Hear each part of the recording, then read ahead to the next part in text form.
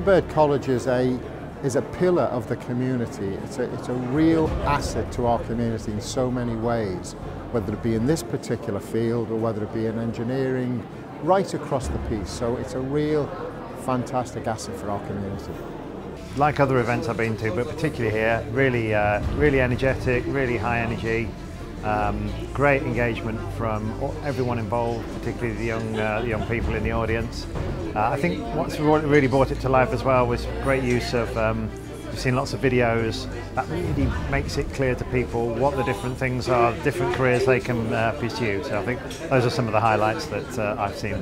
One of the incredible things about young people is they have no barriers when they start being creative, and that's what I think they're all beginning to realise. So fantastic.